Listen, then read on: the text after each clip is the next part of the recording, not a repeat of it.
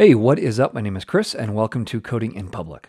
Today I wanted to do a short video just showing you some resource sites for finding either open source or MIT licensed icons. It's always great when you find a really good icon set that has everything you need, but often you kind of need to pull from different ones. And so by giving you some variety here, hopefully you can find ones that fit your needs. And if you can't find them in one of these websites, hopefully you can find them in another. They're mostly the same. There are some differences, and I'll try to mention those besides just the obvious design choices that they've made that would be different.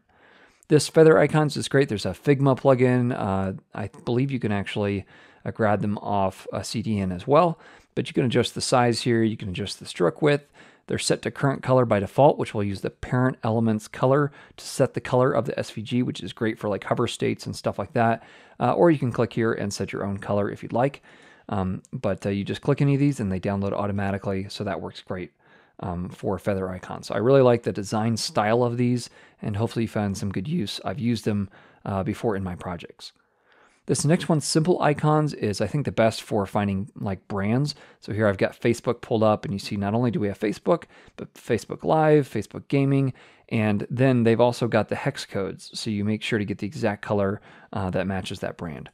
And if I exit out of this, you'll see that there's just pretty much any brand you could ever want in here, like AdBlock here. They've got that one there. So this is a great website if you're looking for popular brands that you need to grab their icons in an SVG or a PDF. It looks like they have as well.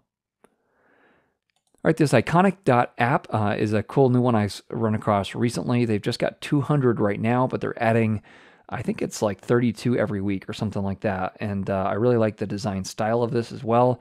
You can click on any of these and it pulls up this little modal. You do need to have an account, but it's free to use and they're open source. And you can just download the SVG. You can copy the code. You can change a little bit just about, you can see kind of how they look with different background colors. So not as flexible, but they're adding a bunch of new ones all the time. And I really like the design style that they've got. This Tabular Icons is another one that you've got just a lot of adjustment possibilities here. So you can change the stroke, you can change the size, you can change the color. They've got these different ones you can just select as well. You see they've got almost 1,300 of these icons. They do have some popular brands and then just a lot of kind of nice variety here. All these different arrows and loops and stuff like that. You can see just the arrow section alone is a couple dozen. This remix icon, this next one I'll show you here, is great for like hover states because all of them come in both this outline and a filled in form. And they're a little more boxy in their design style, but they've got just a ton of options here, almost a little more than 2,200. And these are all open source as well. Eva Icons is another great one. They've got either outline or fill, and then you can actually kind of see the difference between them. They show you some animation that you can, I believe, embed in these, if I remember correctly. There's just 246 of them or so, but they're open source as well. And again, I really like their design style. They've got more of a rounded, kind of soft-edged icon set, kind of like the Feather Icons. There's some similarities there, but they've got a different variety here as well. And then these animations also provide some kind of cool feature sets as well.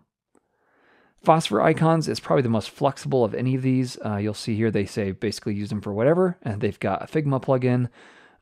But if you come down here, you can actually not only grab dual tone, but thin or light or regular or bold. All these options, you can change the size here. And then the coolest thing is, let's see how many, yeah, they say they have 4,600 icons. So there's just pretty much anything you could ever want you'll find in this set. Again, they're a little bit more boxy in their design style. But kind of maybe in between real soft edges and kind of the hard edges. So this is a great resource, especially if you really want everything to be consistent and get everything from the same place. You can't go wrong with Phosphor Icons. Lastly, the last one I'll show you here is Hero Icons. They've got both an outline and a solid that are kind of set to certain bounding boxes. This is made by the makers of Tailwind, and so you can imagine it'll work well with that framework. And then you can copy it either as an SVG or as JSX for like React or Vue. And so if you write a lot of React or Vue code, then you may want to look into Hero Icons. Once again, there is, I think, a Figma plugin and a bunch of ways to access this in your designs as well. Well, is there an icon set that you like that I didn't include? If so, go ahead and add that to the comments. If you like these kinds of videos, let me know. I'm trying to kind of mix it up so that every time you watch a video, you don't have to devote 5 hours to copy a project and kind of go step by step. Hopefully some of these resource videos will also be a big help to you. All right, thanks so much for watching, and I will catch you in the next one. Happy coding.